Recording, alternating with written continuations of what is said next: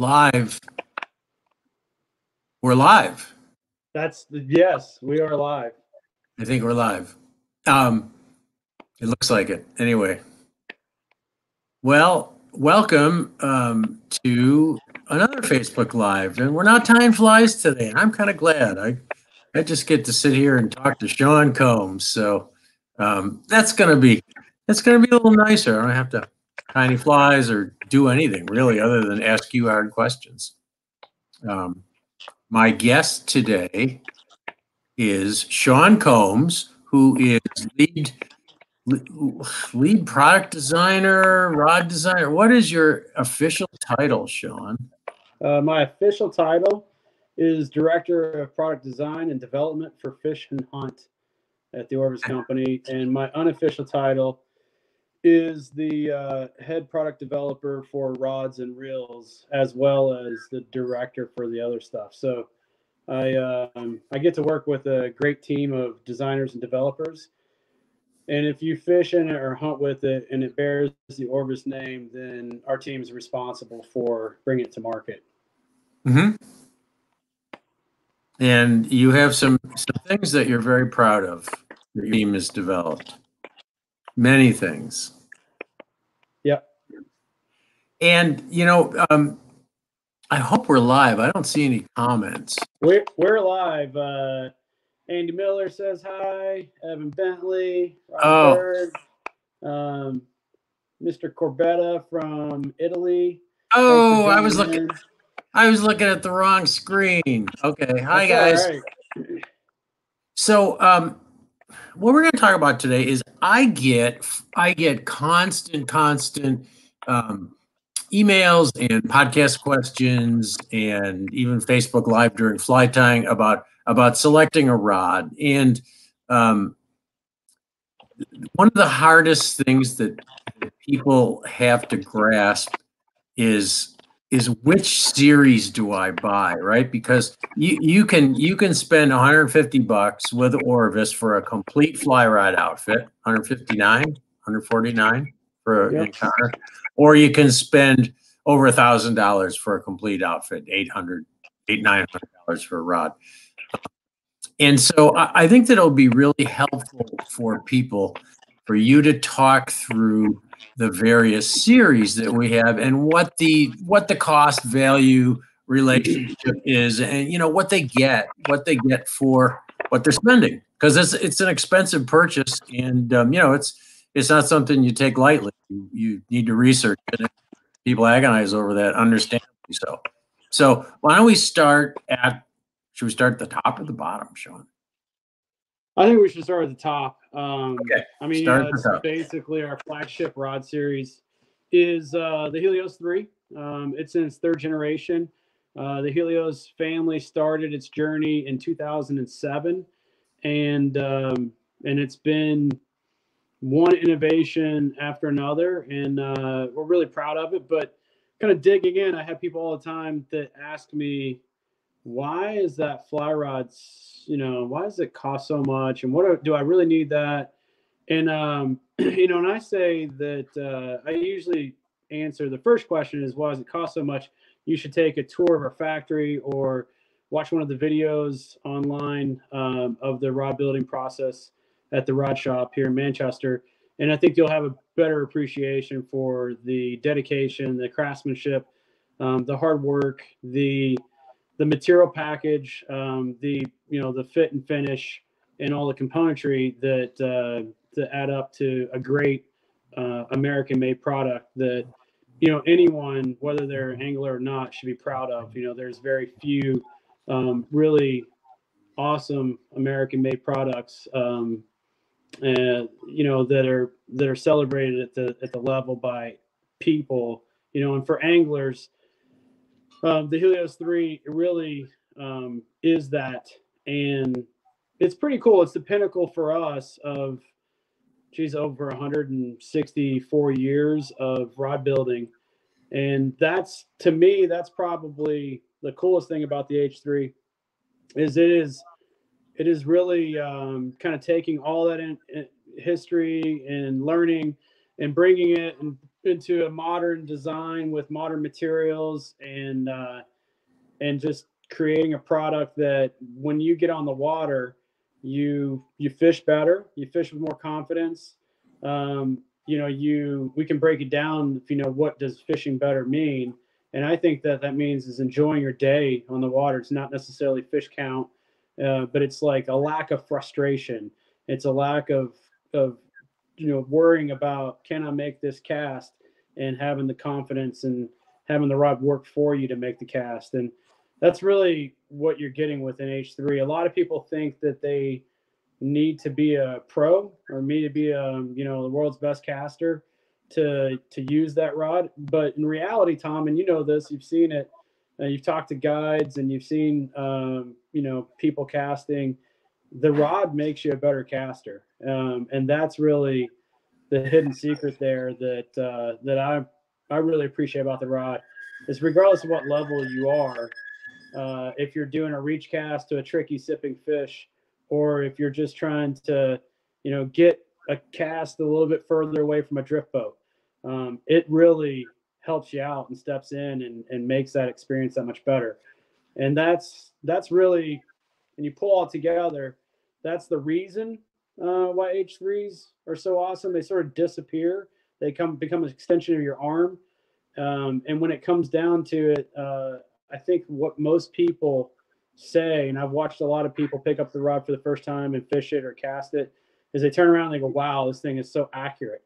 I was looking at this spot and it just right there, it's so accurate. And that's been probably hearing that feedback and knowing that it's changing the way people are fishing has probably been the most rewarding part to that kind of watching that the rod series evolve and become what it is today. But why? Okay, you didn't say it was going to be easy today, right? No, I'm not going to be easy on you, and you feel free to make one of your fancy analogies that you love to use. Okay. Yeah. No, really. Why? It's the best. Yeah, people want to know why. Why is it better? Come on, Shawn. Yep. It's the best fly rod because it's the most accurate fly rod. It is stronger than any rod in its weight class. Period. From a accuracy standpoint, from a durability standpoint, the two most things that'll keep you on the water and make you successful. It delivers in spades, and that's not just a hyperbole of me saying, it's the most accurate rod. That is us working with high speed imagery to get the tip deflection during the casting stroke, to measure what its tracking is as it's casting, and then how fast it recovers and comes back to steady state, or it's damping. And measured against all the other rods on the market, it delivers the results in the best tracking and most damp rod. When it comes to energy transfer and efficiency, the rod is the real deal. And that's ultimately, if you're serious about fishing and catching fish and enjoying your day, and everybody wants an advantage, regardless of whether they're playing golf or driving a car, that's why it's the best rod. Is it delivers on accuracy and it delivers on durability. The other thing that's really nice about it is when you think about rod design, you can kind of play a game of compromise. So you can have the world's lightest rod. It might not be the world's strongest rod. You can have the world's most accurate rod at 20 feet. It might not be at 60 feet. And H3 really, it is a perfect balance, I think, from a product standpoint of delivering on light swing weight, ease of casting, accuracy, durability, and then not to mention that when we got down into the game of compromises, we developed two sub-series with the 3F and the 3D, so that we could take one rod and maximize it and make it the best finesse rod, the most accurate and best finesse rod. And then the F series. And then we could also have a rod that has zero compromise at distance casting, for the 3D series. So I think that whole package kind of together, we can get to the how did we do it part, but that is, if I'm walking into the store or if I'm stepping onto a guide's boat and, I say I want to fish the best and I want to have, the best day, I want to have the most confidence in my equipment, our time is valuable when we're kind of immersed in the outdoors, and we don't want to be fumbling around with, my boots are giving me blisters, my skis are, not performing, they're chattering around, or this bike, it's really clunky. You really want to maximize it. And that's when I think looking at a product like the H3, it's a zero compromise product that's specifically designed and tuned for purpose built applications, whether it be saltwater fishing for bonefish, tarpon, permit, or whether it be, fishing to really tricky, picky fish on Spring Creek somewhere with like a 904-3F.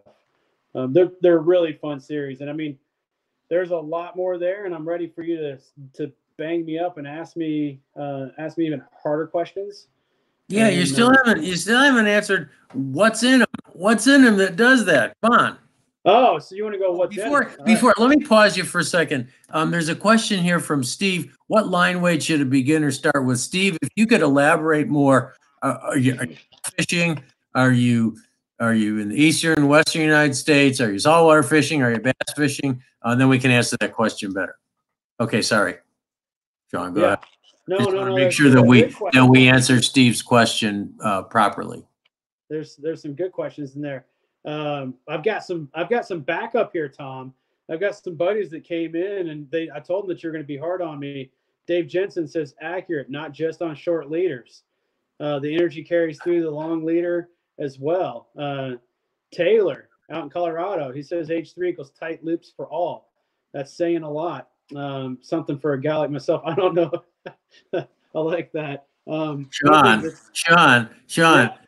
don't rely on your buds there in the background. I want to know what's the secret sauce in the H. Okay. All right, we'll break down the people want to know. People want to know this stuff, Shawn.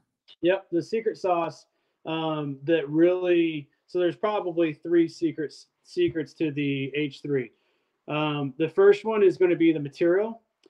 We use a proprietary thermoplastic high temperature cure resin system that allows us to utilize the material package in a way that delivers more efficiency and energy transfer, makes a crisper rod, and also delivers a best-in-class performance from a durability standpoint. That is the backbone, if you will, of why is it special. The second one is our team of designers at the Rod Shop. Frank Horde comes to mind. There's a lot of people there, but Frank is really a wizard on taking these load targets and profiles and making them where there's not a hiccup in the blank. There's not a flat spot. And that energy transfer, the tracking, the straightness of which these rods track and how crisp and efficient they are and how they come back to zero, you don't get at the end of the cast the bobble and wobble, which then translates into your line losing energy and making it go wavy down towards the target, and then ultimately either tuck casting or flipping left or flipping right. That would be our second secret weapon. And then the third is the number of hours that we've relentlessly just gone to the drawing board and tuned and tweaked construction techniques to increase hoop strength of the blanks themselves. And I think you combine all that together, you have a proprietary material package, you have the skilled engineering and R&D of the Rod Shop, and then you take all of that and you put it together with the construction techniques that are making the structure, this really super complex spring. You're making that structure where it is going to do one thing, and that's deliver energy into a fly line directly and straight as possible to a target. So at the end of the day, you don't get that with Recon. You get some of that, you don't get that with clear water. You get, even less of it. But with H3, you get that maximized, performance, and you get that in two choices with the F and the D. Did that do any better there, Tom? You got me on the road. We just had a question here, which I think is a good one. Without getting into any of your proprietary top secret things, how does hoop strength? Oh, you're back. How does hoop strength play into this? I mean, we can't really talk about how you got the increased hoop strength without increasing weight, but what does hoop strength do for you, Shawn? Hey, Tom. Yeah, I can hear you, Shawn. I can see you and hear you, Shawn.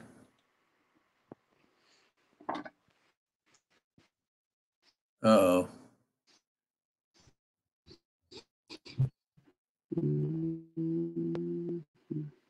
Shawn. Hang on, guys. I'm going to get into the private chat here and tell him that I can see and hear him.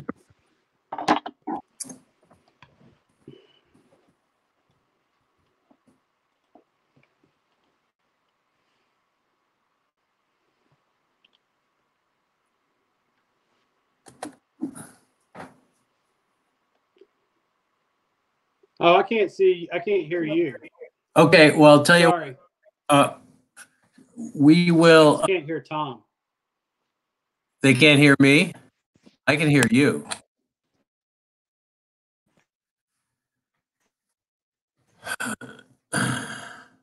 Julia says she can hear both of us. Can you hear me? Nod your head. Yes. No. You're not moving.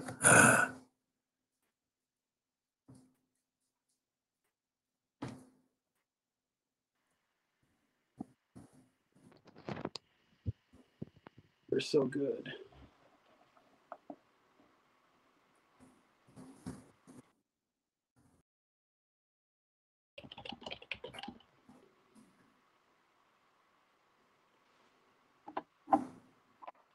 Hey, Tom. Yeah. Oh, I got you. Sorry. Okay. And no one can see me. Well, that's okay. Just keep talking. Okay. Yeah. No worries. So hoop strength. Where were we? Hoop strength.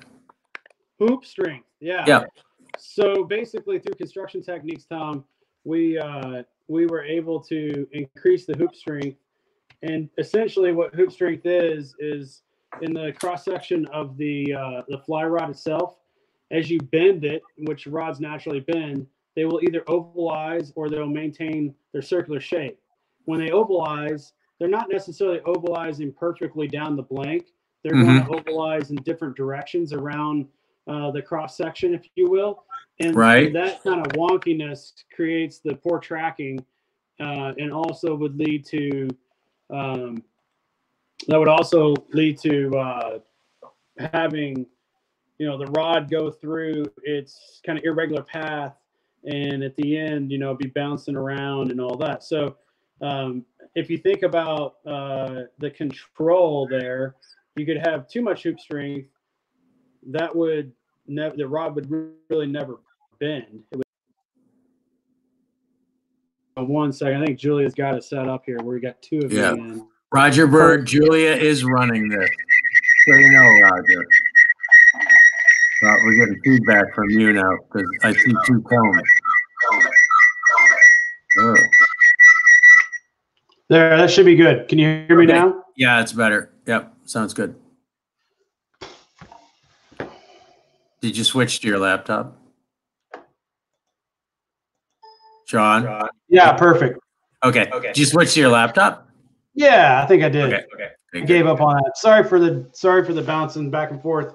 I think that we're good now because everybody's got us. So, long story short, with hoop strength, that is essentially one of the biggest things that we shot for with our construction technique studies that we did. And when I say we did this, we spent probably the better part of 36 months developing H3. So when you kind of put yourself in the mindset, we launched H2 in 2012, and about 2 years later, we started developing H3, and we really just got down and dirty on asking why, and that's how we did a survey and asking our pros and our customers what was most important, and they said accuracy, and that's really what led us down that path to focus on that. And then when we started thinking about how do we make more accurate rods, how do we measure tracking and damping, and that's really what's sort of led us into the point where we are today. Okay. Now, Kevin has an interesting question here. It says, I'm interested in the importance of the soft and hard spine of the rod, considering the fact that almost all casters cast off of the spine when their cast is observed. One?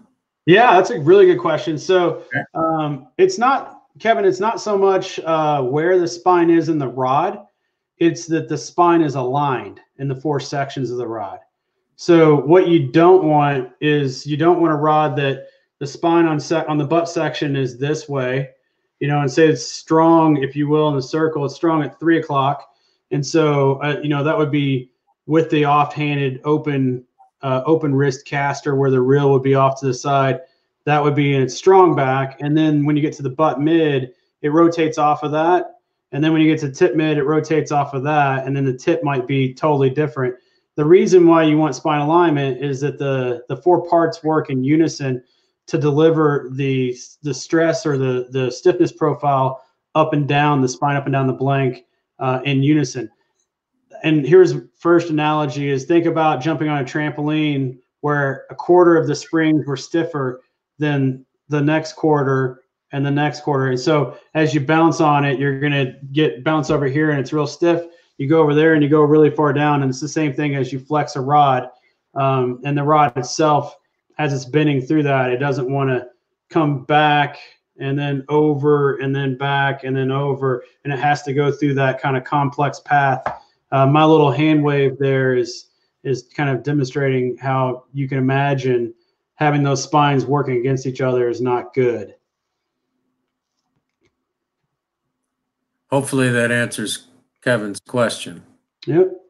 One of the things about the H3s that you haven't mentioned that make them a big advantage, and I believe it's the Recons too now, is that the consistency of the blanks and the ferrules and the various sections is so dead on that if someone breaks a tip section or a mid section in the past, and I think with every other manufacturer, you have to send in the whole rod because the ferrules had a little bit of difference in them and they had to be hand fitted.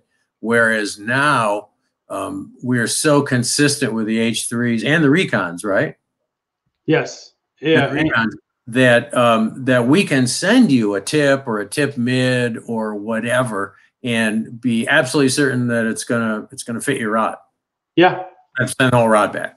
Yeah, and to get there, Tom, I think if you walk through the rod shop 5 years ago and you walk through it today, you'll notice a lot of new equipment. And we probably invested right around $1.7 million in capital equipment expenditures to buy new cellophane machines with pivoting heads and variable tensioning capabilities, so that we could match the taper of the blank with the pivoting head of the cello machine. And it allows us to control the pressure distribution down the blank before it's put in the oven. So that's one thing. We have sanders that sand at a much tighter tolerance, and we were able really to for the first time with this capital investment is to build rods to blueprints and not build rods to kind of whittling it down until it fits right, and then each one's different. So that's been really awesome to see, and that's part of the performance benefits. And one of the things that you'll notice there is the ferrule engagement is so much nicer and so much more secure than it has been in previous generations of rods, and pretty much all rods in the industry for them from that standpoint. So Kevin is asking, spine alignment creates better hoop strength. Well, not really. It just creates more continuity, right? Correct. Yeah, the hoop strength is in the construction technique, and then spine alignment is where you're actually taking the blank sections and then deflecting it, measuring the spine, and then aligning it as you rotate it, aligning that spine from section to section so that the blank has all the spines at 12 o'clock down the spine of the rod itself. Right. And I just want to answer a question. I can answer this one from Keto UV. For very big and wind resistant flies like the ones we use for golden dorado fishing using an 8-weight rod, do you prefer the D or the F? And I would absolutely say D for that situation. It just depends. Yes, I would back you on that. Absolutely. You better. I will. Hey, you better. Point. It really it depends because the 8F, it depends on your style of casting. And when you're talking about like predator pounders and bigger flies, and that's like a 4-inch deer hair fly. When you think about that, going up to rather large flies, sometimes having a softer rod with a little bit longer stroke and slower stroke, with a really aggressively weight forward fly line like the SA Igniter or our bank shot, you can kind of do it both. But if I were going on a Dorado trip tomorrow, I would have a 3D 100%. Yeah. Okay, let's move on to the Recon. What the Recon's what, $200 cheaper?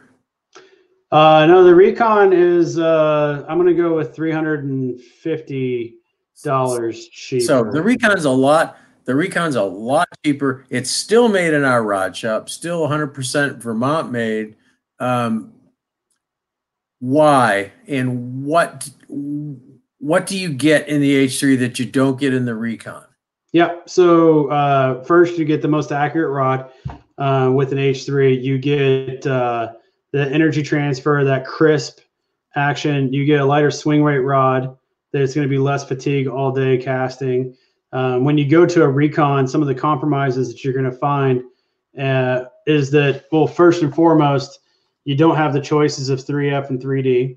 So in like a 9-foot 5 weight, you're going to get a more all-purpose general profile and load strategy in a performance rod there. But it really comes down to Recons. We're able to make an American-made rod and hit the price point by reducing the amount of investment in the material package itself. And I'm not going to call it a cheap material package. It's just not as expensive as H3's thermoplastic high temperature cure resin system, and high modulus and fiber package. And so, I think that that goes without saying. I mean, a lot of people they scratch their head and they go, well, geez, you only put a couple ounces of material in each rod. How could that really make a difference? We buy that material by the pounds and it's super expensive. So that does play a considerable amount into it. We don't really cut corners from a fit and finish standpoint on the Recons, but where you'll see, the cork's not as nice. The guides, the componentry is not as nice. But when you get down to how they fish, I think you're going to notice a heavier swing weight, a little lower, longer to respond, not as crisp casting, and you're not going to have those purpose-built tools for finesse or distance. You're going to have a little bit more of a general purpose tool set. You really, if you go to a store and you put a 8-weight 3D Helios and a Recon 8-weight, and I always tell people, okay, cast you can cast the Helios first, or you can cast the Recon first. It doesn't really matter. You're going to notice the difference, and that difference really shines in ease of casting to deliver that, the longer cast, and then the accuracy. Some of the other subtle things, Tom, is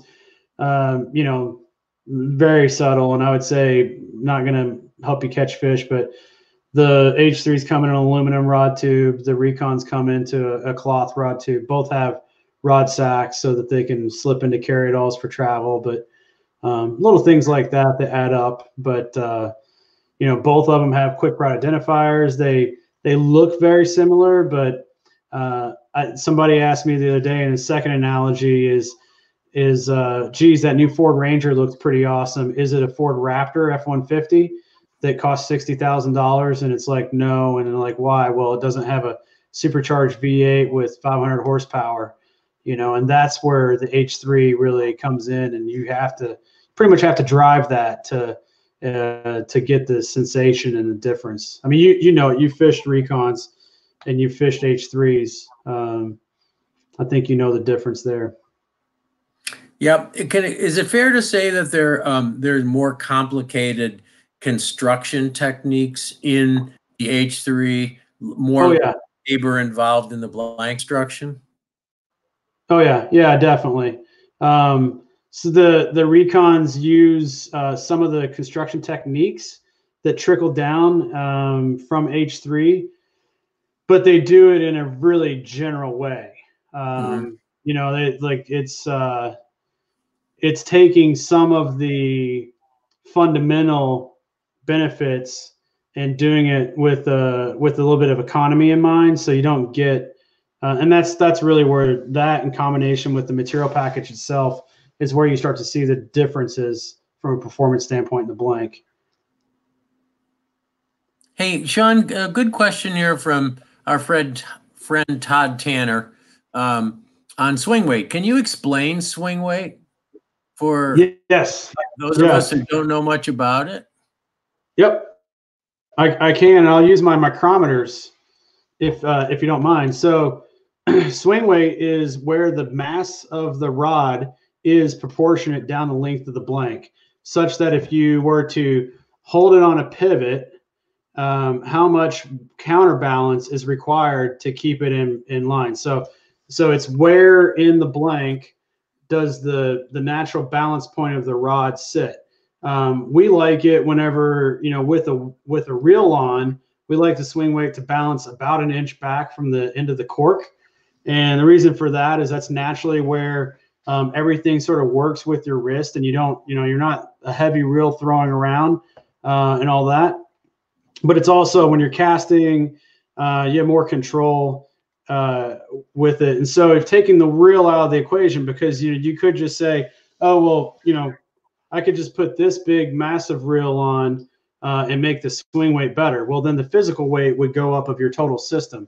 So the swing weight is the balanced weight of the rod alone and where it is proportionately along from the butt section up. And we measure that by balancing the rod in the same place and then holding it down. So I'll do it this way. So we're holding it down here, and with my hand, how much force is required to balance it and keep it up. So what's the tipping point or tipping weight, if you will. And what that is from a benefit to the caster is they're going not to be waving this big heavy stick around, and focusing on that. And they're basically going to be making much more delicate motions with their arm to put the energy to the rod. And it's a big deal. Like if you ever want to see what a kind of a poor swing weight rod is, and I'm not saying that this is how you should fish, but if you just tape a penny to the tip top of your rod and go out and cast it, and you see the over travel of the tip of the rod and kind of the weight moving around the stop and start of your cast, you'll understand what swing weight is and how it feels in your hand a lot better. When you pick up two rods, the first thing people do at the wall is they pick it up and they wiggle and they go, oh, wow, this is so light. that's the sensation of the swing weight, holding it out at like a 20-degree angle and kind of doing this motion versus physical weight, which is be just picking it up and holding it like this. I don't, I think that an eighth of an ounce in physical weight is less perceived whenever you're casting and fishing than a couple grams in swing weight. So that's why we've focused on making lighter and lighter swing weight rods. Here's another related question. Beyond fatigue, does swing weight impact casts? It does. Yeah, Brian, it's a good question. Just because if you had a very tip heavy rod and you ended your cast, the weight of the tip would continue to travel, and it would require the rod to have more time through its resonance to come back to steady state. If you have less mass out there, that spring mass damping equation, the tip itself will more than likely come back to steady state. And that means that all the energy goes into delivering the fly line, putting the energy into the fly line to increase its velocity, and then not wavering around at the end of the cast. If you ever watch somebody casting on the side of the bank and you see this big sine wave going down their fly line, that's because their tip at the end of the cast is bouncing around, or their shaky hands. If you watch a really good caster, like Pete's a great one. Pete Kutzer is a great person, and I love watching him cast new prototypes because he's so smooth. He's not putting a lot of the shaky into the rod. The rod is, and I can really see tip bounce versus a damp tip. And really, that's what led us down the path of let's use high-speed cameras to calculate what that deflection is and how fast they recover and how much they track, because my eyes can only take so much data in when Pete's casting. But if we mounted the rod static and then started measuring that tip bounce and tracking, and we're able to really adjust things and make better rods from that standpoint. Here's another good question from Kevin. How does paint a rod affect performance versus a plain blank? I've noticed many manufacturers are painting their entire rod. Well, most people have forever. Yeah, since some sort of paint or resin. Yeah, there's definitely, whether it's a tinted clear paint, but most manufacturers are sanding and painting rods. And so a couple things there. I think that paint offers one, it offers low glare because we're using matte paint on H3s and on Recons. And so that was kind of feedback from field testers and from pros, is that glare is an issue whenever you're permit fishing on a flat, or whether you're trout fishing on a really tight quarter spring creek. And but from how does it affect it probably is going to increase the durability a little bit from an impact resistance standpoint. These are it's also going to help as a UV protectant barrier to breaking down the resin in the rod. So I'd say it's going to increase longevity of the product itself. Those are two kind of off the top of my head. And the other thing, our matte paint that we're using, another reason we went to matte is we're getting better ferrule engagement. As light as it is, the texture on the paint has really helped increase. And you kind of have to get down with a microscope and think about the surface texture instead of being a smooth carbon resin finish where it allows some lower friction state for it to twist and loosen up. This has got like a little bit of microns of layers of paint that are kind of compressing a little bit and giving you a better fit. And that's one of the reasons why for H3 we decided not to do one-piece rods, is because in field testing we had such improved ferrule engagement and zero slippage that we really didn't need to eliminate the ferrule anymore. We could go back to having travel rods.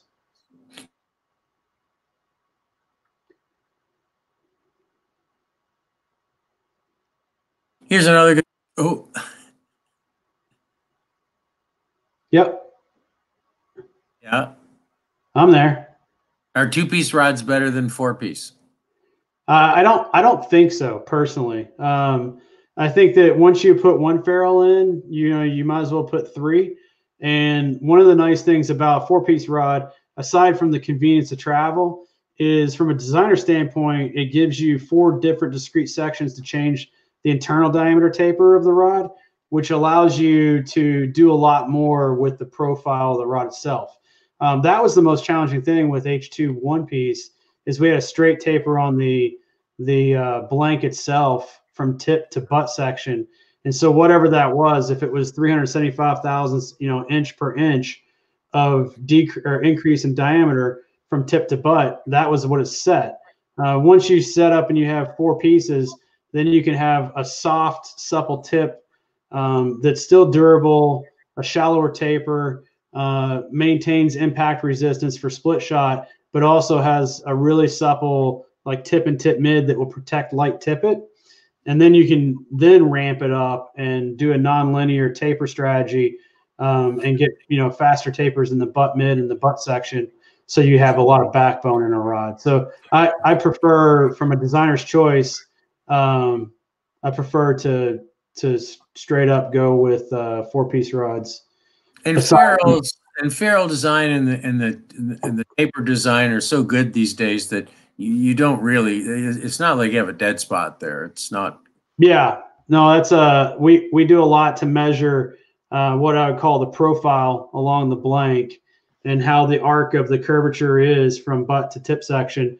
And we have a lot of methodologies that basically we could take older rods from 20 years ago, and you would see these big flat spots. Back then, sure, having a two-piece rod, you had only one flat spot instead of three. But these days, we have a transfer of energy and strength throughout the rod that you kind of really pretty much don't see those ferrules at all in measurement. Do you want to answer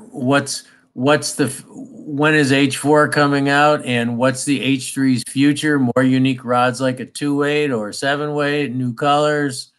You wanna? Yeah, H3's future is you're probably going to see some unique colors in some models. So for those of you who got an opportunity to get one of our limited edition Artist Series rods over the holidays with Tim Johnson's hand soldered burnt in art on the cork, those had blue and olive labels for the 3D and the 3F 5 and 8 weights, and we like those so much that we're going to run a limited batch of those sometime this year. And then I think you're also going to see expansion of some models just based on the success of the series. And people, it only takes enough people to ask for a certain rod, and we go, oh, okay, yeah, we'll make that one. So I think that's probably in there as well. I would always put my money on us coming up with some fun stuff around our flagship series. I mean, we'll celebrate it any chance we get, and I love stuff that's unique and different, and I wouldn't say limited, but just kind of different. And so, like the Covert series with H2, it's always fun to kind of surprise everybody with stuff. And as far as when is H4 coming, geez, I don't know.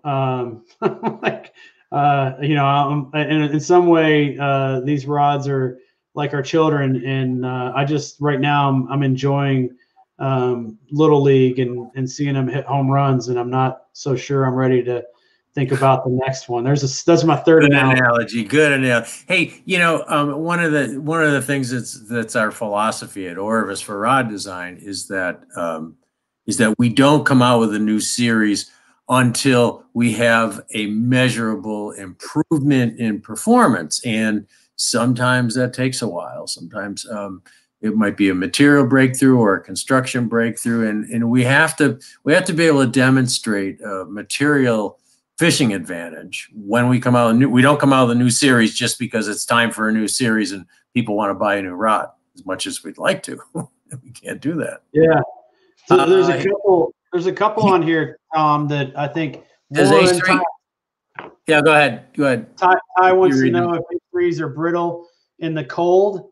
I think that the temperature range of the resin system that are used in almost all fly rods are they're broader than the temperature ranges that we fish in. You know, and we'll say that we fish when a lot of people will fish whenever they have to take the ice off their guides every third cast, and so I don't think that they get brittle whenever they cold from that standpoint. Just looking at the resin packages, operating conditions, and looking at the mechanics of the materials there. If you think about it, that same material package is used in the Black Hawk helicopters, actual wing itself. And so I don't think that the Department of Defense would be contracting Lockheed Martin to make helicopter blades that can't withstand 10, 15 degrees air temp. So one person real quick I wanted to hit on, when are you bringing back superfine carbon? Speaking of their children analogy, thanks, Joseph. The superfine carbon in the new Recon series, you'll notice there's some short light line rods in there that are actually more superfine carbon DNA than they are anything else. And that sort of, it's a good example of how we decided to design the Recon series. Those 7.5 foot 3, 7.5 foot 4, the 8 foot 4 inch 3-weight, those rods are full flex rods. They're much lower. And you're gonna find them to be very comparable to how superfine carbons behaved. When you get into the 8.5 foot 4 weights up to the 9 foot 6 weight freshwater rods, those are very much mid tip flex if you were to take the old designations, but they're very much all-purpose rods. They the style of that rod from a profile and load standpoint, stiffness is pretty much right in between Helios 3D and a 3F. So if you're sitting on the fence and and you're like, man, this Recon's really great, but I really want a rod that I can throw foam with a dropper out of a drift boat on tailwater with 100% confidence, then you probably want to step up to a 905 3D or a 906 3D. And the same goes if you're sitting on a Recon and you're wanting to have a really nice dry fly rod, you probably want to go to a 904, 905 3F. So here's what I'm going to answer from Jay. Best rod for albie fishing. So you might be tempted to fish a 7 or an 8 for albies because they're not huge. But the problem is I've seen lots and lots of rods blow up albie fishing that don't have a good substantial butt section, because when they get close to the boat, they sound, and they do the tuna death circle, and they're really tough to lift. So I would go at least a 9, and I often use a 10 weight for albie fishing. So 9 foot 9 weight, 9 foot 10 weight would be my choice. All right. Yep. Love it. We're getting a lot of people who are answering the questions for us. Thanks, John. Thanks, Jen. Thanks everybody there. That's good stuff. I really appreciate it. One question that we got here is, who did the drawing on my hat? That's Paul Puckett. That's a saltwater cowboy. It's a raccoon on a tarpon from Flood Tide. I was doing a little shopping and supporting our industry, and decided to buy a hat from Flood Tide last week. So, and I'm liking it. It's giving me dreams and hopes of tarpon fishing sometime soon. Oh, here's a good one. What will you notice a difference in casting and performance between the previous Recon and the new one? I like that one. Absolutely, yeah. I think that's probably the biggest thing. Is the new Recon. How close is it to an H3? H3 still, I think, hands down, is still far and above any rod that's made. But when you think about the new Recon compared to the old Recon, there is a considerable difference in swing weight, to the point where, when we rolled out the rods at IFTD, people were coming back over and they were like, wow, geez, you did it again. And and you usually don't get that kind of feedback from a mid-priced rod. You know, those usually are the sleepers that just do the hard work in the series. But there's a lot of really awesome rods there. The two 10-foot European nymphing rods are fantastic. I mean, you know, those rods are the 3-weight and the 2-weight are, I think, they stand up to anybody in the industry, you know, from their rods for that application. And yeah. Andy's suggesting a similar thing for reels. That's a good idea. Yeah. Let's talk about Clearwater and Encounter. Sure. Yeah. So before our time is up, Clearwater is a great series. At Orvis, we have, with all of our you know, good, better, best category, if you will, all of our good product, we take it pretty seriously to basically maximize the performance to price ratio, the value ratio. And Clearwater rods are really a great example of that. I consider it our handshake. And a lot of times, you know, people who are new to fly fishing, or people who are getting, you know, a niche quiver rod, you know, they want to try European nymphing. They don't want to spend a lot of money. So for $198, they get into it. Oh, they want a musky rod. They want a musky rod. And, you know, they'll go to Clearwater and they'll spend, you know, $249 and be musky fishing with a serious tool.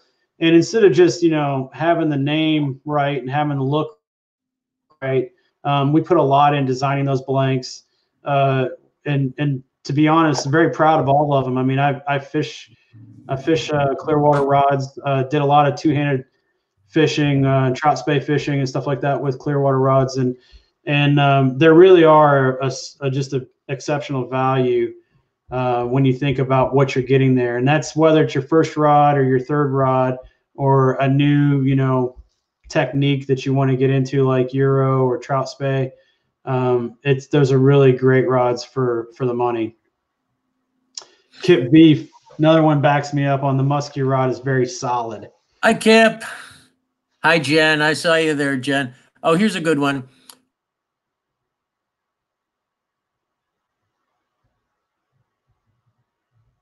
How to choose a line that fits and works, makes life a lot easier. Yeah. So talk about the mission rods a little bit. Awesome. Yeah, mission rods. So two-handed range the rods all the way from 12-foot 6-weight up to 15-10. And those rods, we really, I mean, the name Mission is really really kind of sums that rod series up. We wanted to make two-handed rods. We've got a lot of anglers on our team that enjoy swinging flies, you know, whether it's for steelhead or whether it's for trout, bass, or whatever. And so that rod series, we basically took, it falls somewhere right in between H3 and Recon. And it's awesome to see the advantages of increased hoop strength and better tracking and damping, having that crisp, clean, fast recovery in a bigger, longer rod is pretty awesome. And you know, I think that I think from a who and how long were they in development, the Mission rods, I think the first prototype that we took out and fished was probably in 2006, and we really just didn't want to mess around. We did, instead of bringing in a lot of competitor rods, I mean, one of the things was we make our best race car and then we go to the track and race. We don't try to sneak behind. And so we did that same thing with Mission, where we worked with our field testers. We worked with the internal casters and really kind of honed in on making profiles and load targets that would deliver a two-handed cast better than any we've ever made before. And I think really kind of puts us in the front runner with a lot of the two-handed rods on the market, which is a really competitive space to be in. And then we kind of put an Orvis touch to it from a learning standpoint. We developed our own lines with in conjunction with Scientific Anglers, with unique tapers for us and unique loads that work with the rods. And so, being a rod manufacturer and a line manufacturer and working together there, that's made it easier if you want to swing, soft hackles or traditional flies. You can go and grab a Scandi head and set it up. And if you want to fish a sink tip for winter stillhead, you can get a Skagit head and run, 10-foot of T11 or whatever, T12, T14. And it's been really awesome. I mean, that's been a long road coming down that path and developing those rods, and they've become really special rods for us. Do you design rods with specific lines? I guess you already answered that one, right? We do. Yeah, I mean, in just in single hand rods, we design them. We'll do two things. We have a set standard line that will try our new prototype against the current model, like an H2. So we know same reel, same line. What's the blank doing? What's the rod doing? And then we take in consideration the different applications that people are going to fish. So it takes, for example, the 908 3D. You could have everything from a cold water intermediate line thrown on that to a long belly bonefish, technical presentation line to a bass line. And so that's one of the nicest things about the H3s is a lot of times if you put the wrong line on a rod, so to speak, it will, depending on how the line strategy is and what you're casting, it will go in and it'll show up those flat spots and those hinge points, and and the rod won't cast well. The nice thing about H3s is that they'll cast pretty much any line, and the rod, really the profile and the loads adjust to the line and the caster so well that I think you and I started calling it autocorrect. Like whatever you do in your back cast, as long as your arm and your eye are looking forward, you're gonna hit target, and the rod's gonna do all the work to straighten everything out for you. Wade wants to know if we sell any of these blanks for rod builders. We have in the past. We typically use Mudhole, which is a wholesaler of blanks, and so we don't sell them direct to consumer as a blank only, but we make them available. I don't believe we sell H3 blanks, though, do we? I'm not that close to the merchandising side at this point. You're just a designer, right? You're just a fisherman. I'm just a push my glasses up and design rods. Hi, Anita. Oh, Anita didn't have a question, just a thanks. Well, you're welcome, Anita. Good to hear from you. Any chance to bring back the Fire and Find taper? Ooh, that's a classic one. We've thought about doing some throwbacks to not necessarily duping the tapers, but duping some of the cosmetics. And every time we do, we think about that, we kind of get down that wormhole of like, oh, that'd be so cool. And there's something else that's way cooler that comes along. There's never a dull moment. There's never like a stop for breath when it comes to rod design. And so, usually as soon as you get done with one big program, you've already got two in the hopper to work on.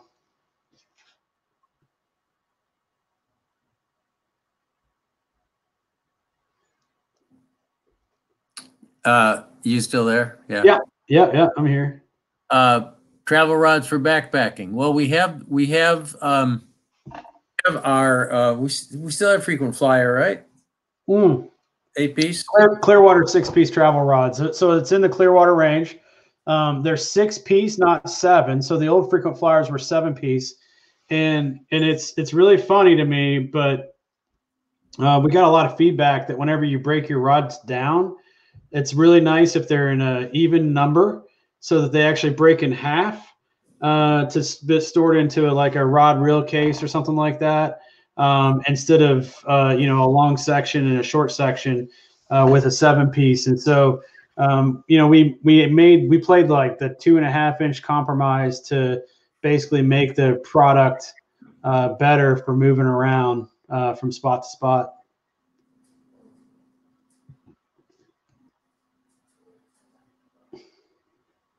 Would H3 be your top choice if throwing 11, 12 weight sinking for tarpon blind casting?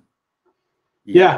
I the same application with the bigger bug is what I use often for muskie fishing or bigger pike, and so from like a sinking line standpoint, I use sinking lines, depth charge lines, in 10 weight, H3 10 weights for striped bass, like, fishing rips and fishing busting fish and stuff like that. And so while I personally don't do a lot of sinking line blind casting for tarpon, those 11 and 12 weights are built for tarpon, and they will deliver a sinking line super, super well. He was asking H3. Would H3, yeah, because of the strength and the lifting power. Yep. Let's see. Well, here's one from Mark. My H1 5-weight tip section angles to the side. Is that a problem? It doesn't angle to the side. I mean, it depends on how much it angles to the side. If it's got a massive amount of set, then that's something that you probably want to contact our outfitter team at the Orvis Service Center. And Julia can probably put up a contact there for a link, Mark. But if it's something where you're looking down in the blank and it looks to be an 1/8 of an inch or something like that, if you rotate it and it's barely going like that, that is not going to make a difference so much. But it's definitely one of those things where from a customer service standpoint, if it bothers you, it bothers us, and we'll fix it.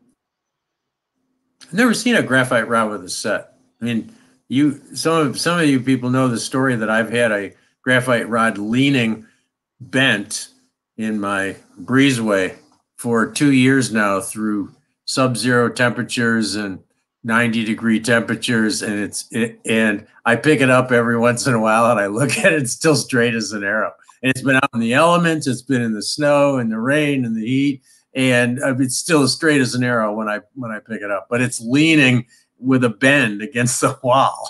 I'm going to leave it there, and I fish it every year. I'm going to leave it there, see how long it lasts. The cork is very bleached, but and the reel seat's kind of bleached. But other than that, it's I have a setup at my house where I leave my rods strung and everything. I mean, I'm kind of notorious for having probably too many rods ready to go at any time. And so some of them, they'll sit there with sag. They don't really get set. So yeah, that's why you're such a great person to fish with, because if I don't have the right rod, you always got it somewhere in your truck. Somewhere. Yep.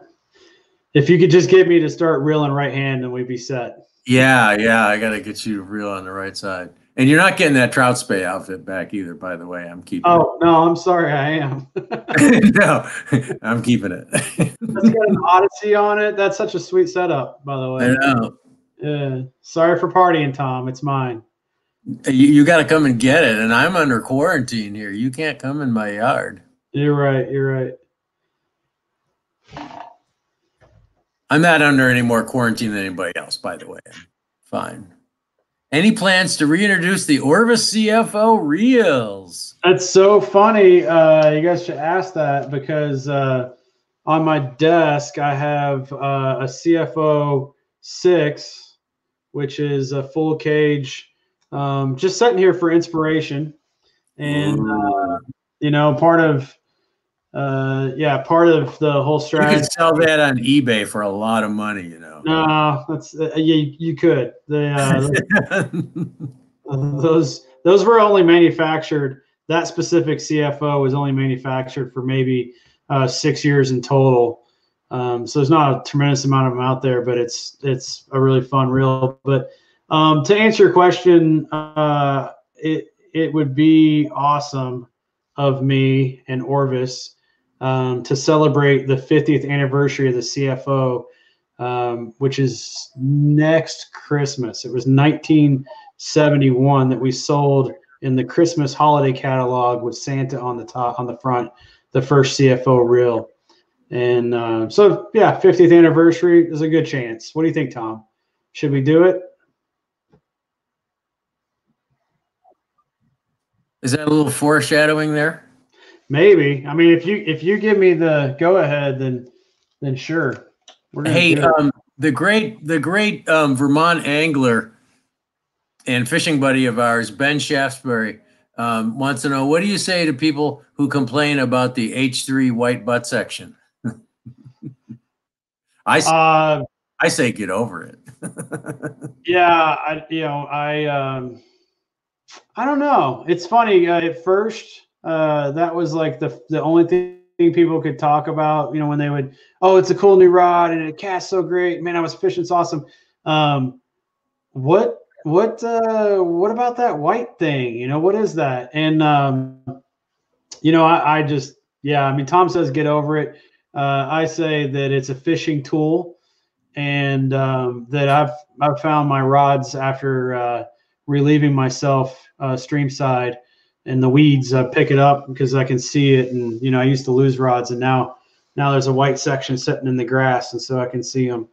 But no, I don't know. A hook keeper is the same thing. It's if you put for the absolute record, right, on the hook keeper, because that seems to be the best topic, and we'll go ahead and hit it. The reason why the hook keeper was removed from the rods fundamentally is because on a 9-foot rod, when you store a dry fly on the hook keeper, your 9-foot leader or your 12-foot leader to fly line connection, that knot goes into the tip top, and when you move to the next place, you take your fly off and you pull your fly out. You have to do this silly little like kind of dance where you're trying to get the line, and the knot to pass through the tip top. And a lot of our breakages come from getting hung up there and clients going, guide or just anglers going, oh man, I've got this rising fish in this spot, and they're fiddling around with it. And so by taking the hook keeper off and putting radiused foots on reels like this Mirage, having that radius foot there allows you to do what you should do, is keep the knot out of the tip top, hook the fly on one of the conveniently located guides that are also hook keepers, and then run your leader behind that foot so it won't kink, and then you'll be ready to go. I mean, it's a simple operation. And from a design philosophy standpoint, we decided that instead of telling people don't put their hand in the cookie jar, we just got rid of the cookie jar. Well, it's the line gets caught on it once in a while too. Line gets caught on it. Half the population haven't had a hook keeper on a saltwater rod for 30 years. So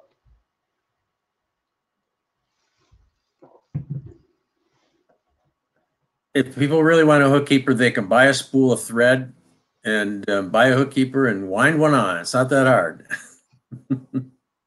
Right? Yeah, sure. I don't understand. And you said dry fly, but with indicator rigs too, you almost always have a leader longer than 9 feet. If you don't, yeah, especially on shorter rods. I mean, 8.5s. And the indicator thing is, that's where people got used to putting their fly on about halfway up the rod, keeping the bobber out of the tip top and running behind. All those things are, those are all reasons not to have a hook keeper. So it's really interesting. I mean, a lot of people, have asked me that, and they think it's to save money or something like that. And it's really not. The cost is insignificant. It's more of a making the right tool. It's the same reason that a lot of cars don't have, key slots on the doors to push in. And it's just like, how many times has the monster been chasing you and you can't get your key into the slot to open up the door on your 67 Nova, you know. So taking that and making a keyless entry and just making it where, you know, you can't screw it up and you can't break your tip tops and stuff like that is really. Is that analogy number 6? Is that analogy? Probably 12, Tom. I snuck a few in there. Yeah. What about the future for superfine glass? Couple questions about four-piece fiberglass, and then what's next for the superfine glass?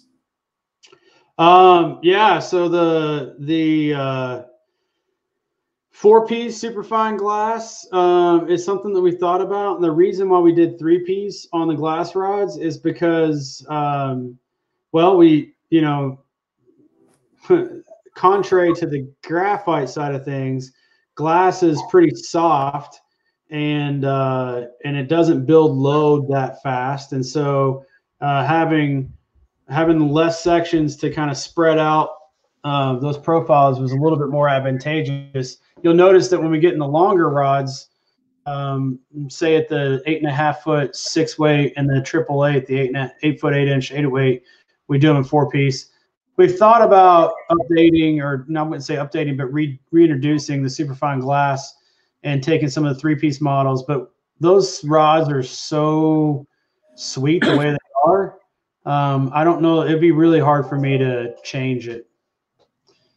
Any plans to resurrect the Hydros rods? No. You can do better, right? Yeah, I mean, I think that's yeah, no. Rods get better with every evolution, and we don't want to go backwards. Ty wants to know who drew the picture behind me, and Ty, I drew that with my kids on.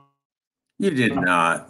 Art challenge on Instagram that I did draw. This. Really? And then I put it up there because my That's good. Yeah, I drew that. I didn't realize you were so talented. Oh, wow. Thanks, Mom. See, he's tipping on a little. Yeah. I channeled my inner childhood. I used to draw a lot. Oh, that's nice. Now will you draw one for me? I'll give that one to you. I'll frame it. I'll swap you for some chocolate. Yeah, that sounds good. We have any other questions here? We've gone over an hour. I don't know what our. No, this is awesome. I'm having fun with it. I mean, yeah. Anything that we missed? Somebody said there's a blue H3 on the website. Do we have those out now? Those are going to be in stock very soon. Yeah, why don't you talk about those? Well, I hit it a little bit earlier, but we basically, because of the artist series and the feedback we got with the colored label area, if you will, kind of turning the lights on and putting some color where that white section is, we basically decided that for the 905F, the 905D, the 906D, the 908D, that we would do olive and blue labels. Pretty cool. They're pretty awesome. They're fun. It's fun to just sort of have a little difference there, a little zing, if you will. Do you guys sell anything comparable to the frequent flyer rod? Yeah, Lee, we just mentioned the 6-piece. Clearwater 6-piece. Mm-hmm. Yep. Favorite bass rod. Mine is Recon 7'11". Yeah, those are that's actually 711 or great rod series that we did probably 4 years ago. They're really awesome for throwing poppers and stuff like that. We did them at 8, 9, and 10. Not a lot of people really got onto them, but they're pretty awesome. My favorite bass rod these days is the 888 superfine glass, the 8 foot 8 inch 8 weight. I just feel like that, throws a big heavy popper, a big air resistant popper really well, and they're a lot of fun when you hook up. Bass are acrobatic and just a lot of wiggle going on there. I really enjoy that rod. Tony has asked twice the future of Orvis bamboo rods. That's a good question. We're making bamboo rods now. Charlie Heisey retired this year, actually into last year, and and we have been looking for someone to replace the big shoes that he had, and from a development standpoint, we're pretty happy with the rods that we offer now in the 1856, the Penns Creek, and the Adirondack, and I don't know that we'll be developing any new tapers. We sort of pulled a lot of stops on the 1856. That's an awesome 8-foot 5-weight kind of a Western trout rod. For in bamboo, it's a pretty fun rod to fish. But yeah, that's currently the rod shop is unfortunately shut down at the moment, like many things are. Small compromise for a bigger cause, but we're still cutting bamboo up and making rods. I want a 2-weight bamboo. Not a 3? You want a 2? You want to go straight to 2? 2 or 3. Yeah. I want a lighter bamboo. I love my Penns Creek. Yeah. Keith wants to know, do you used to do a 795? Any plans on bringing that rod size back? And at the moment, we don't. Actually, Tom and I had dinner with Joe Humphreys in January. I think it was January, and that was his bushwhacker rod, the 795, and told me a really good story about fishing that length and rods on the bat and kill a long time ago. And so it kind of inspired me to think about it. That rod sort of lost to fame, I'd say probably 10 years ago, just from the number of people who were fishing them and purchasing them. So, but it is a very good application and good tool for the right application of fishing tight quarters and with bigger flies, trout and stuff. Can I tell a story about the 7.9 Fire and Fine? Yeah. So here's a story. This is the way rods used to get designed a long time ago. When we first sold graphite rods, the guy who was running the rod shop came to some of us and said, "What do you think of this new rod? It's a 5-weight, 7-foot 9-inch." And we cast him. Said, "Wow, this is amazing. This thing is really cool." And it was for its time, it was a really great rod. How'd you design this? He said, "I took a 7.5-foot butt section and I put an 8-foot tip on it." That is the God's honest truth. That's how that famous Fire and Fine came out. It was total serendipity. It was total. It just happened to work, but it could very well have not worked at all. But that's how Fire and Fine came about. Well, it makes sense now. It had a fine tip and it had a far-reaching butt section. Yeah. I love it. Maybe we should do an old Fire and Fine with a 3F tip section and a 3D butt section. Yeah. See how big of a hinge we get in the middle of it. That sounds good. Oh, the stories I could tell about the old days. Speaking of bamboo rods, Tom, have you ever thought about interviewing Gloria Jordan? No, I haven't. Good idea. Yeah. We already talked about selling H3 blanks. What's next? What's next in terms of rod technology? That's a tough one. Yeah, that's interesting. Yeah, I ask myself that question every day. Without giving anything away, I think that I think we're pretty due for. We have every year or every 5 years or whatever. Every time we roll out a new rod series, people are like, "Wow, I couldn't believe that." Your team was able to make a better rod than the H1, the Helios, and then a la H2's there. And then we set the guide rendezvous, and I send surveys out, and we, have endless conversations of what's wrong with H2 and what do we need to fix and what can we do and how do we make it better. And then we work on that and kind of dig deep and do a lot of really fun explore and research and development and engineering, and we come up with H3, and and people are like, wow, this is the best rod ever. And that's awesome. But if from a continuous improvement standpoint, we really never slow down. And I think that it's just getting harder and harder to sort of put a good distance from a performance standpoint on some of our more recent rods, but it's a full-time job, and that's what we do. So I don't want to give anything away, but we're working, and our sights are set on I mentioned it earlier. We don't buy a bunch of competitors' rods and cast them all and measure them all and do all that. We just look at our rod and go, how do we make a better Orvis rod?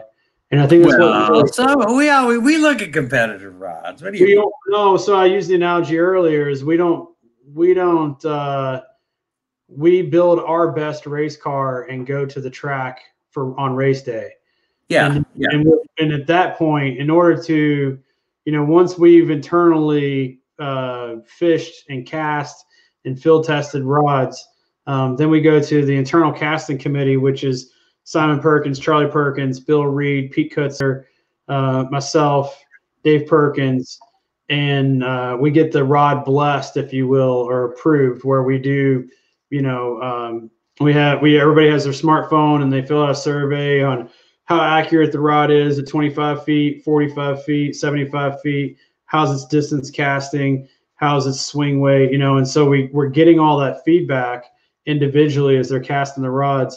And then once a rod is blessed as being, we're going to sell this rod, then we bring the competitive landscape in, so that we can talk to our rep force and we can talk to the fishing managers, and guys like yourself can fish and cast it against some of our competitors. So that's where I was kind of heading down that kind of path of, we build Orvis rods to be better than Orvis rods.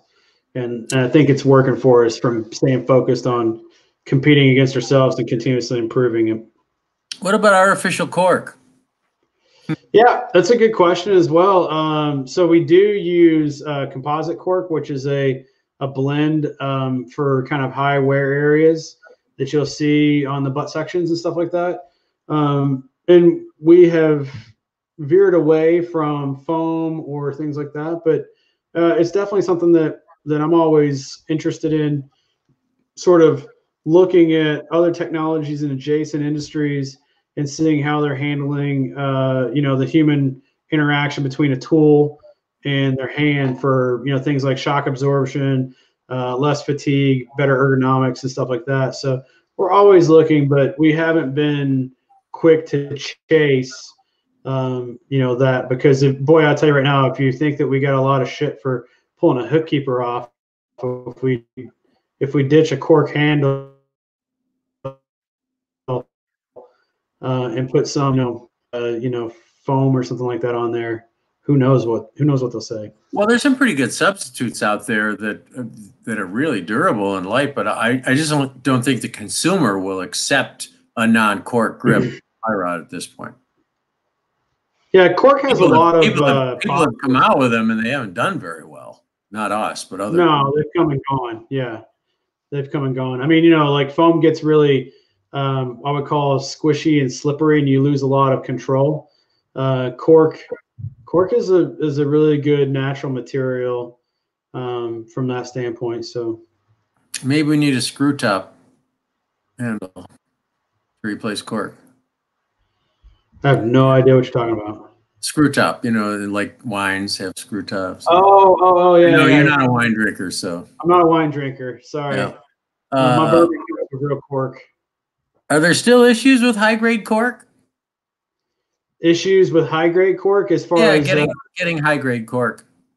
No, we have a really good. I mean, we've got our cork suppliers. We've had a really great relationship with them, and they source and own the factories, the farms. Really, it's not really a factory, but a farm for their raw material from Spain or from Portugal, and so there's not we don't have an issue. There may be on a global market, it may be tougher and tougher to find good grade cork, but we're really confident that we have some really nice cork. Well, Jim LePage went to Portugal years ago, and I think did a lot of legwork in making sure that we had a consistent supply. Yeah. Yeah, that would have been like almost 25 years ago. What materials are, oh, Shawn Brilliant says, I love wine. Hi, Shawn. What materials? I say I love Shawn Brilliant. What's up, buddy? What new materials are rod makers experimenting with? Is graphite in one form or another the best we can hope for? What do you think? Graphene. It's interesting. Yeah, so there's graphene, which graphene is a really cool marketing buzzword. We've been tracking graphene from its inception, which was basically kind of turn of the century. A couple guys, Cambridge University, got a Pulitzer Prize for making a little square of graphene and claiming that it was a single atom structure that's the strongest strength to weight ratio product or material ever made. Its scalability has been challenged in that sheet form, which is how we build rods. And so what you're seeing now is products, whether it's a tennis racket or a ski, general sporting good, I'd say higher end luxury products that claim to have graphene. They have a graphene powder additive in the resin system. And we have looked at that. We've talked to our suppliers. That is not in the form. That's the name, but not the product. And so, I think that what we have to realize in our industry is that most of the material advancements happened 30 years prior, and they trickle through defense and aerospace into the commercial world, for consumable sporting goods and things like that. So it's a long pathway before a new material gets into a carbon fiber mountain bike or road bike or skis or fly rod. And so it's really interesting. A lot of people, they'll read a science journal and they'll call me up and they'll go, oh, man, this new graphene, it seems great. And I'm not a naysayer. Guilty. Yeah. No, I'm not a naysayer. It's just when it has the scalability and commercial viability to make it into our hands, we will be ready and, to start experimenting with it as we have done. But it's just not, unless we start fishing with, 7-centimeter fly rods, it's just not there yet. And as far as other things, we've seen a lot of advancements in resin technology. We've seen less advancements in fiber packages, and we're really proud of H3 of having, we basically are buying our carbon fiber resin packages, our material packages. We're buying that out of the industrial side of the supply chain, not the commercial side. And that means that we have such a great relationship with our suppliers that they are letting us purchase what's going in, Boeing airplanes and Black Hawk helicopters, not what's going in Bauer hockey sticks and Berkeley casting rods and stuff like that. So, I think that at the end of the day, there's a lot of things that make Orvis fly rods great. There's heritage, there's history, there's the team we get to work with, there's the expertise in the rod shop with crafting, fly rods from the fit and finish. And then there's the cutting edge innovation that a lot of it we can't even really talk about just from a trade secret standpoint. And I know that often seems like, well, they're hiding behind something, but in a hyper competitive market of fly rods, the anglers have a lot of choices, and a lot of people have chosen H3s because of their merits. And, we appreciate that. And I think it speaks for itself. That's why you see so many of them in use. Hey, why don't we put rod weights, physical weights, on the blanks any longer? That's a good question. Yeah, there's a really good question. I think that physical weights, there was a point where we were chasing physical weight to make the world's lightest rod as an industry, and we got to a plateau, and it really, having 2.38 ounces or 2.4 ounces or 2.5 ounces really didn't make a difference in how the rod cast. And it's no different than same reason why a Ford Mustang doesn't say 433 horsepower on the back of it. 13. The proof's in the 13 and that's out. 14. Oh, 14. 14. Okay. Yeah, I got my analogy clicker over here, Tom. Well, you used one But, twice. Yeah, but I mean, that's a really good question. We get that a lot. We just don't think it is as important as it once was in making a selection. It's sort of confusing. Do I need the lightest rod? Do I, all that stuff? They're like fly rods are light, and it's more about the performance, and it's more about the swing weight and how they fish with, what they do for an angler.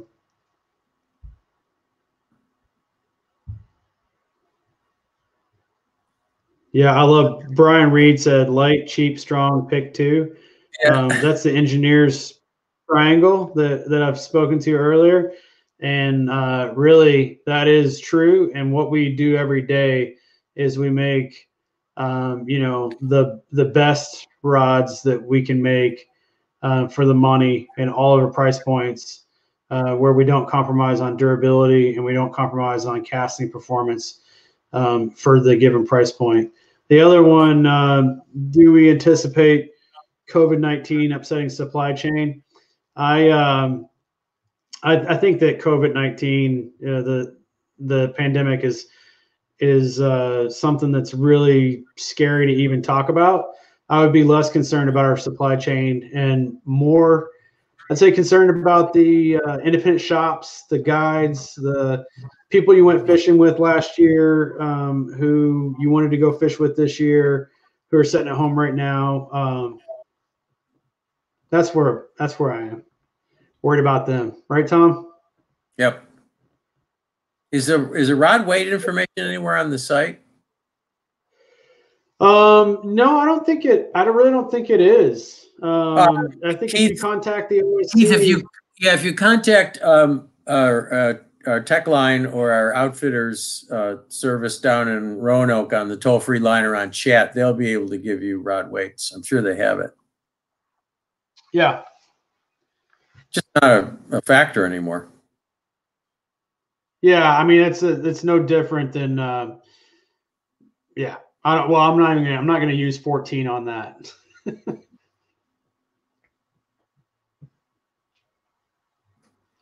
Well, Shawn, we've wasted another hour and a half of people's time, as the Car Talk guys used to say. Yeah. And we're not as funny. I'm going to answer one last question, which is any love for the H4 question from Alex. Alex, H4 will happen. And long story short, when it does happen, we'll have another one of these Facebook Lives to talk about it. But that's as much love as I can give you for H4 right now. We're really happy with H3. They're great rods. I wake up every morning wondering how we can make better rods, but I know that I know it's a worthy cause to not rest, and to always tinker, always use your imagination, and try to be innovative and solve problems in different ways. Well, thank you everyone for listening today. Thank you for your patience and your great questions. Really, really good questions. If you're ever trying to decide what rod to buy, we have the outfitter service that you can call or go online and chat, and that's what they do all day long. They're anglers just like us. They know the rod line really well. And if you're ever in doubt on whether you should buy a Clearwater or an Encounter or a Recon or what length and line size you need, it's a great place to go, and they will take all the time you need to help you decide which rod you want. Do you have any parting words, Mr. Combs? No, just thanks everybody for support, spending time with us. Thanks for fishing Orvis rods. It means a lot to the team.